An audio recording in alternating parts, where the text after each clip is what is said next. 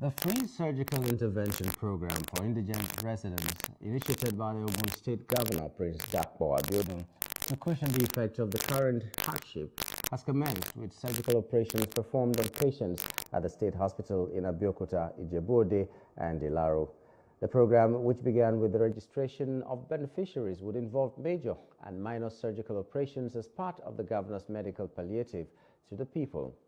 Speaking while performing the surgical operations, the Permanent Secretary, Ogun State Minister of Health, Kayode commended the governor for the huge investment in the health sector and directive for the replacement of health personnel who have left the service for greener pastures abroad. We started the exercise here, and we've operated quite, I think about 5 or 6 even this morning, and we still have quite a number of them outside to be operated.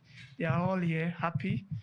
Our governor, Prince Dr. Dapo Abiodun, has brought as a succor to the good people of Ogun State, especially during this economic hard time. We quite appreciate His Excellency, Prince Dr. Abiodun, who has invested so much in the health sector in the past 5 years, and he continues to invest in the health sector.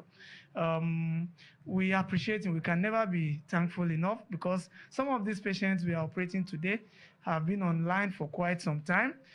Because of funds, they've not been able to come and access the surgery they need. Some of them are blind in the 2 eyes, so people have been leading them about for quite some time, but all it takes is for us to operate one, and they'll be able to see and contribute to the economic outlook of the state and, of course, of the nation at large.